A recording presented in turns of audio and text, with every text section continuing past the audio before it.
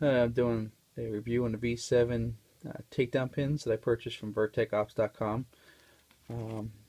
You can see the websites right here on both stickers. I'll post it down in the description below so you can click on it. These are titanium takedown pins. Let me take them out here. They have these little rubberized protection coating things on it, I guess, for shipment, so they're not bouncing around and scratching each other up. Here you go. Like I said, they're titanium. These ones here are black.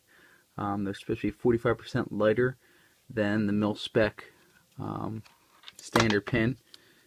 I'm going to throw them on a scale here so you can see. But you can see right here, they actually milled out the bottom of it to save some weight. Here's one that came off my Colt, and that is just solid.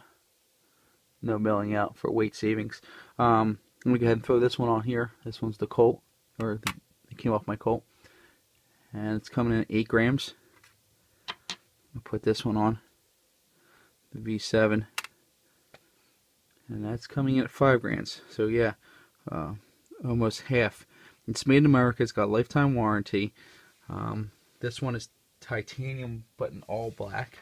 They come in other colors. They come in just titanium, so like that silver titanium look, the tan FDE, the OD green, and the zombie green.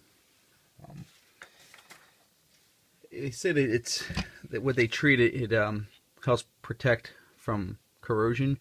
And as you can see, this one here on my Diamondback, there has a little brown tint to it. It almost looks like it's rusting. I guess the coating they have on it is supposed to prevent that.